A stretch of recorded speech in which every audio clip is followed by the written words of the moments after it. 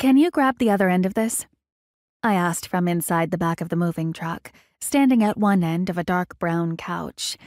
We were almost done moving everything in. Ford and Dom had just carried in my king-size bed frame and mattress, which barely fit through the doorway. Once we got the couch inside, there were just a few more boxes.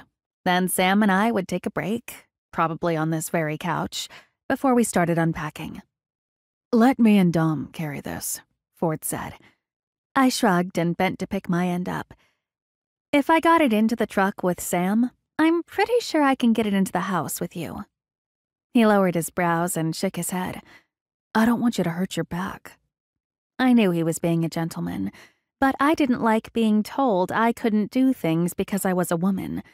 It was something I'd fought my own family over for years. "Just pick it up and let's go," I said. He looked unsure, but said, "At least let me be the one going backward."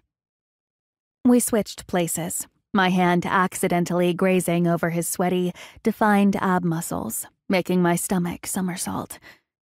I'd never been with a man with a body like his before.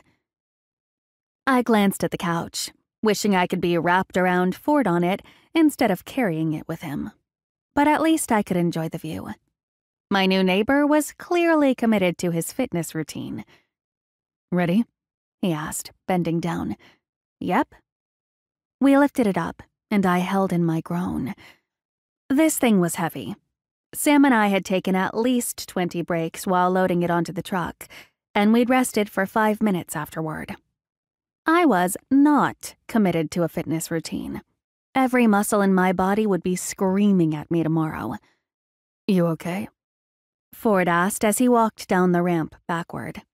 "Great," I managed, my voice strained as I held onto the couch for dear life.